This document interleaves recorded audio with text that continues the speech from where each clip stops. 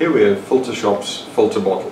What you basically get in the box is the bottom part of the bottle, the top part of the bottle, one cartridge, a lid, the float that actually controls the water flow into the cooler, and a little mineral pot. And the first thing you do when you unpack it is you throw away the mineral pot. That just causes bacteria growth, and all the manufacturers put them in there. It's not a good idea to have it in the unit.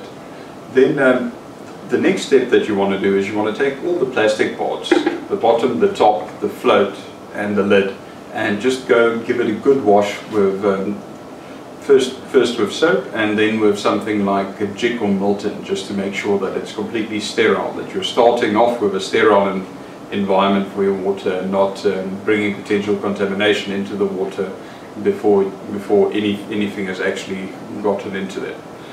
The next step you want to do is you want to take your filter. The filter actually consists of two components, the top part and the bottom part here. The top part has granular activated carbon, resin for removing hardness, and then there's some mineral stones here at the top and the bottom, which honestly add a very little bit of minerals but not really anything significantly.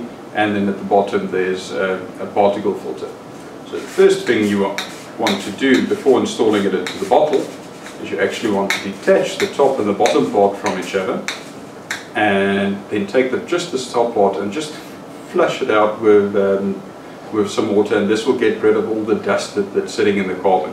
Otherwise you use a lot of your filter's capacity purely on catching the dust that's coming off of the activated carbon. Once you have this done, you take the top part of the bottle and watch out for the ring, and the cartridge actually just turns into the top part of the bottle. Get this ring back on, and then this sits on top of the bottom part here. We'll get to that in a moment. The next part is this float that actually controls the water that's in the filtered water side from going in and out of the cooler here. It's got a little nut that you just loosen by hand, and then, and this is very important, it's got two seals here and they're sometimes stuck together, and you need to just pry them apart from each other, as you will need one of them over the float, just over the thread, and then you can put the float with the one seal in through the bottom hole here.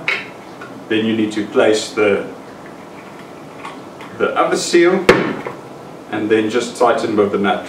It doesn't need to be that tight, but tighten it fairly tightly by hand, and then it is normally more than sufficient for a good seal. Now I've got assembled bottom part. The top literally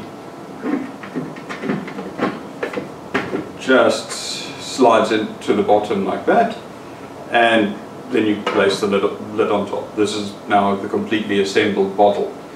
The next thing is, how do you actually fit this to a cooler?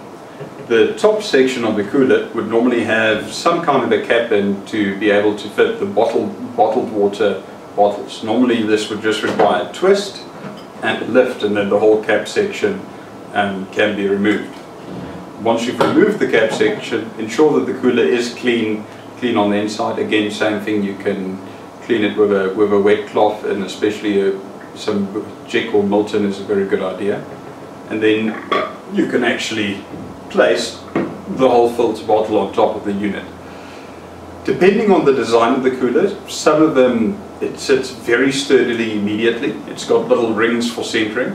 Others, like the specific unit we're using to demo here, it is a little bit on the loose side, but when the bottle starts to fill with water, it does sit a lot more sturdy. So once you have it on there, you simply take the top cap off, pour your municipal water into the top here, and that runs through the filters and fills up the bottom. The one thing to be very careful of is not to overfill the bottles, as there's nothing physically preventing this from overflowing at the top here. So only fill this top part up when the bottom part is almost empty, as you don't want the water level to overflow over the top here, because it just results in a big mess. Then lastly, very importantly, is these filters are only designed for relatively good quality municipal water, and there's nothing in them to block bacteria. So if you think you might have a problem with bacteria, this is not the right solution. Rather have a look at some of our other options for that. And that's basically it.